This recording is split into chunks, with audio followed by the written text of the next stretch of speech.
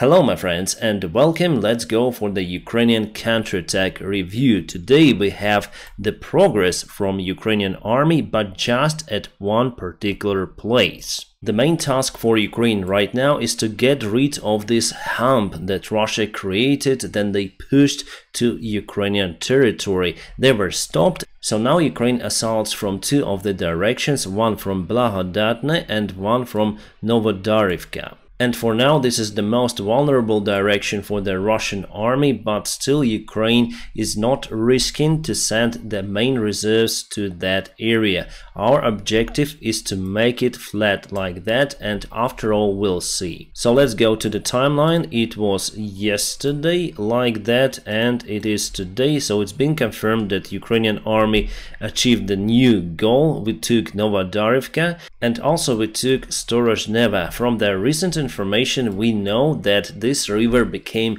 wider than usual because Russia blown up the dam in one of the lakes, but it doesn't create the significant obstacle for Ukrainian forces, and we already crossed this river, so we operate on two of the sides and it's good. If we move south to Makarivka, you can see that this village so far in the gray area. But there was some information from the Ukrainian official military command that Makarivka was taken by Ukrainian forces.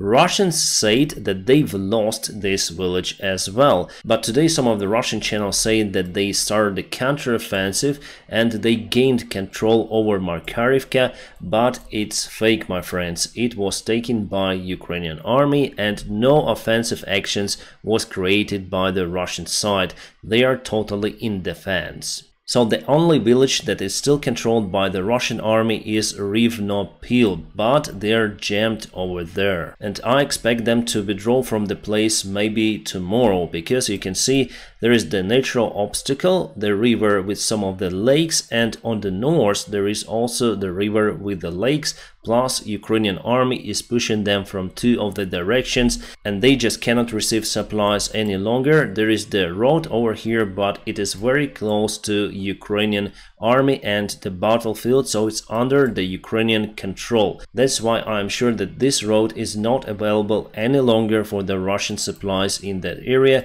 It means that Ukraine will cut this stuff from two of the directions very soon. So the only way out for the Russian army is to leave this area and run. However, according to some unofficial information, let's say, Russians already left that area and Ukraine was able to get more villages under control. Speaking about the south front line in general, Ukraine tried to assault in many of the directions. Firstly over here, and there we were successful, taking some ground and one of the villages. Near to Orihiv there was the failure of the Ukrainian army. We tried to get closer to the front lines, but the convoy was ambushed by the Russian forces and also by the minefield itself. There were several attacks near to Hulaya Pole, but we didn't take the ground, and the most successful direction for now, as I say to you, near to Velika Novosilka. Russians started to run away and leave their positions in that area. Also, we tried to assault near to Vuhledar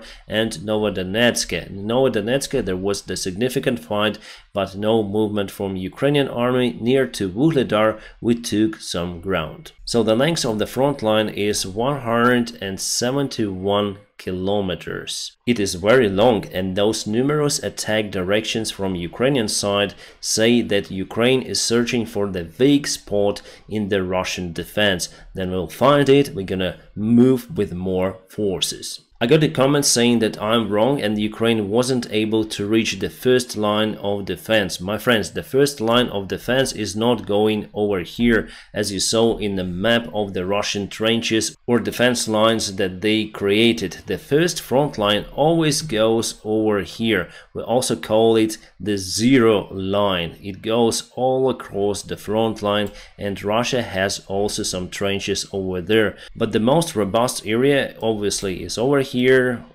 somewhere, near to Tokmak, near to Melitopol.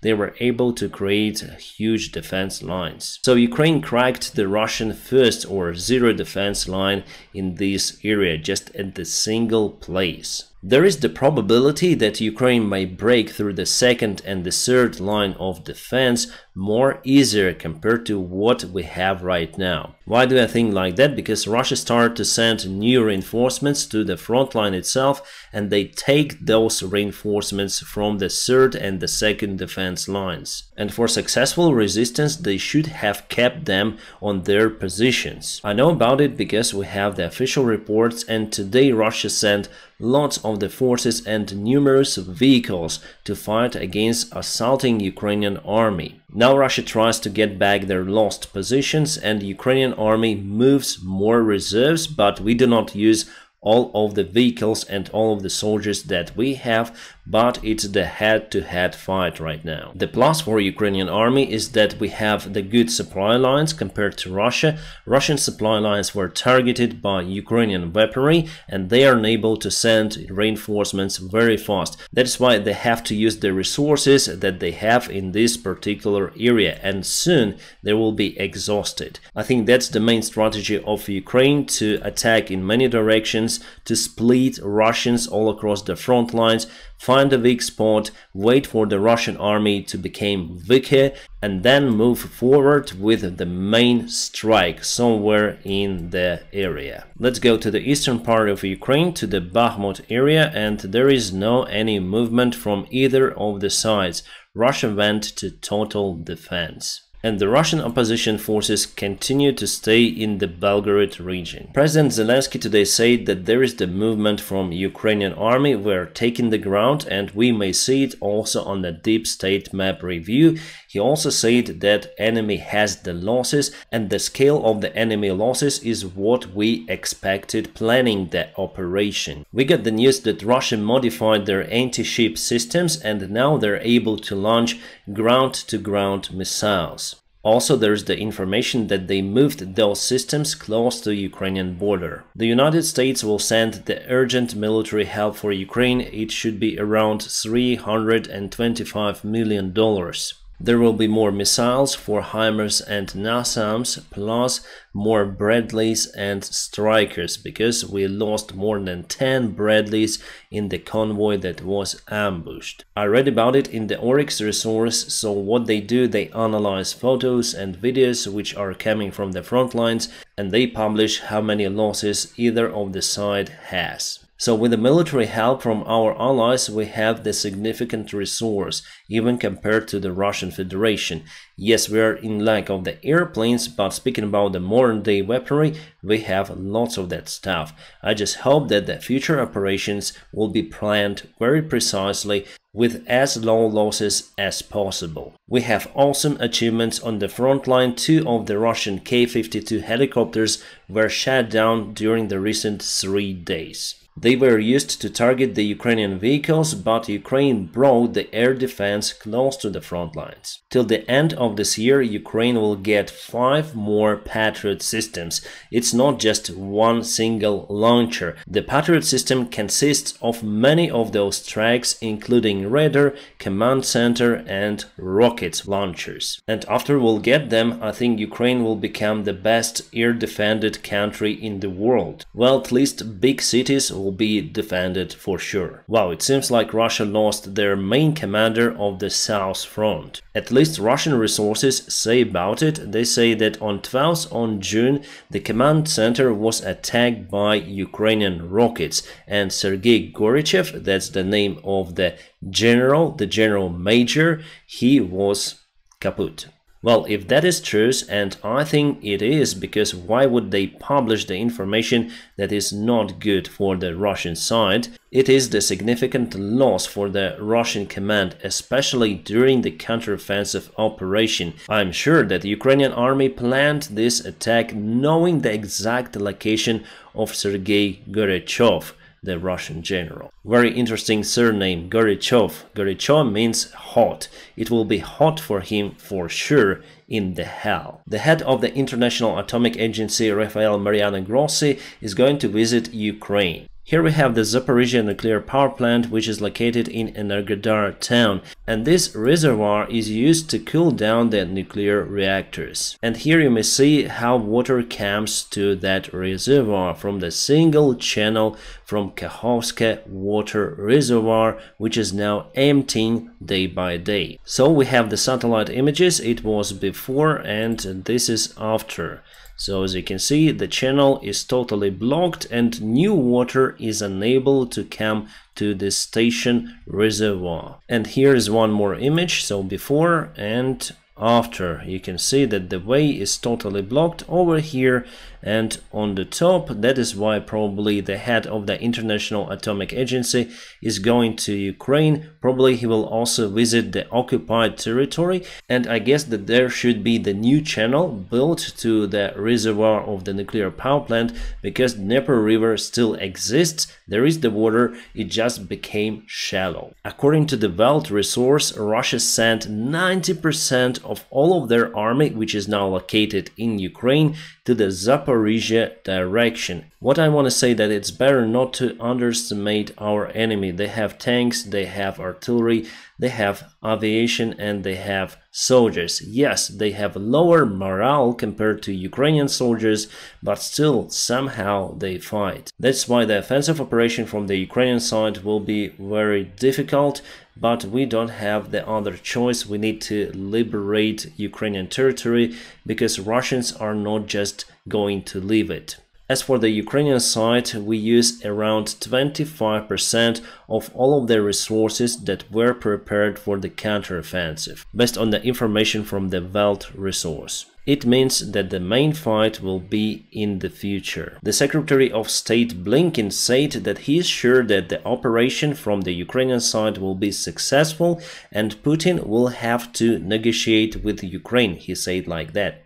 Actually, Ukraine is not against the negotiations. First of all, Russia should withdraw their army from all of the Ukrainian territory, including Crimea. I'm sure that Blinken was speaking about this scenario. Putin just might blame someone from his circle, from the Russian army, let's say Shoigu or his deputies, wherever. So they may say that they're halting the special military operation because they achieved, let's say, their goals. But in fact, they would leave the Ukrainian territory, and that scenario is perfect for Ukraine. But if they speak about the trade of Ukrainian territory, the Ukrainian people will not accept that, as well as our president and our government. You probably know that the Wagner soldiers refused to sign the contract with the regular Russian army. So Prigozhin today commented on the topic. He says that he becomes some sort of the godfather for all of the volunteer organizations, for all of the private armies. If soldiers do not want to sign the contract with the regular Russian army, Wagner will take them in their army. There will be no any obligations towards the Russian Federation, etc. They may finish their contract at any moment. So quite a good perks, I must say, compared to the regular Russian army soldiers, and probably many more Russian men will join Wagner more than the Russian regular army. So I predict that there will be the military conflict between the regular Russian army and Prigozhin's Wagner army. Actually, it has already been started. Then the Wagner army was attacked by the regular Russian army. Then they tried to leave the Bakhmut city. There was the accident and one of the colonels was captured by Wagners, and now he is saying lots of the bad stuff against the Wagner army. For Ukraine, this situation is just tip-top, and if our counteroffensive will be successful, and Prigozhin waits that it will be successful, Prigozhin will start to act in this case, trying to get the power in Russia. He has the major resource, the violence. But Akhmat battalion soldiers signed the contract with the Russian army. It was presented, it was filmed, it was published on the Russian Z publics. So they show that they're in opposition towards Prigozhin. Kadyrov battalion is under the control of the Shoigu, the Russian president, and Wagner is outlaw totally. All of that stuff is just the clown theater play, and this guy was accusing Prigozhin of blaming the Ahmad battalion for filming TikToks rather than fighting in Ukraine. So we'll see how it goes. I expect some interesting actions in Russia very soon. Alright, I was up to finish this video, but we have the new military map update. So it's been confirmed that Ukraine took Lobkova under control over here. The blue color is nice, and here we moved forward even more. So it was with the previous update and this one with the latest update. We took this field, we took this field over here, and there is this small village Levadne. I think a couple of the houses are there, but it's not very important. The main thing that we move forward, and those are the awesome news. Even though right now Russia tries to perform the counterattack, pushing their forces close to the front lines, fighting with aviation, with the rockets, but Ukraine still responds and responds successfully. My friends, now please press the like to this video. Also, if you want to support my job, there are some links in the video description just below. You may support me on Patreon, PayPal, or just on the sponsorship of my YouTube channel. Thank you so much for your awesome help and your awesome support. I wish you all a peaceful sky wherever you are, and have a great time.